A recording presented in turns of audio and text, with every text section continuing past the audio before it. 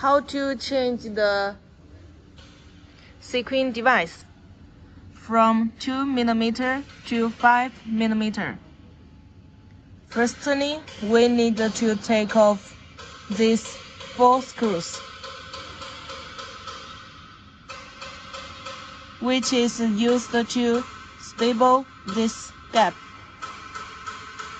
Firstly, we need to take it off.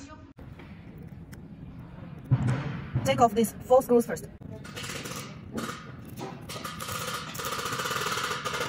And then take it off. Then we prepare the new gap.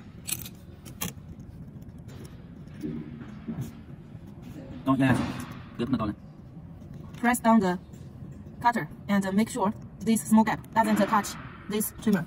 There is small gap. And then fix these 4 screws.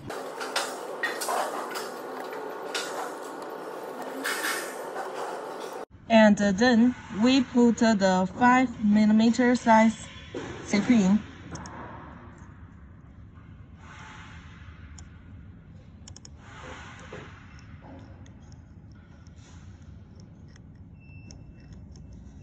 And then cut it. Check whether the sequin is good. Both sides should be round. If the cut is not a whole round, we need to do some adjustment here. You see, this is not good. We need to adjust this place. Loose this screw, and then it can be adjusted forward or backward. Fix it, cut it, and if still not good, adjust again.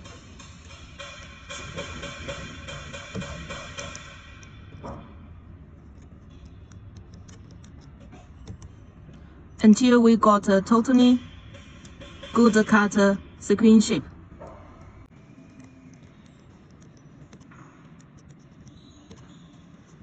Okay, now fix this screw. After we adjust this place well, we come to this side and press this button. And you see, now the sequin is not coming out. At this situation, we need to change some parameter inside the computer. The computer of this machine is Dahao A15 Plus computer. Machine set. Sequin. This number 6 sequin parameter.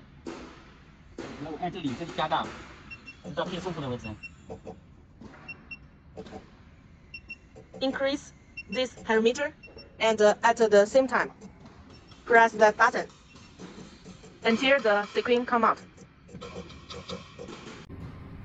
After that, we press down button to make the sequin device go down, and then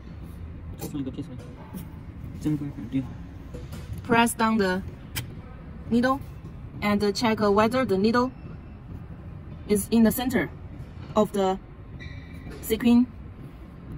See, this is the needle and this is the closest sequin. The needle should be in the center of the sequin hole. Must be in the center. And if not in the center, we need some adjustment.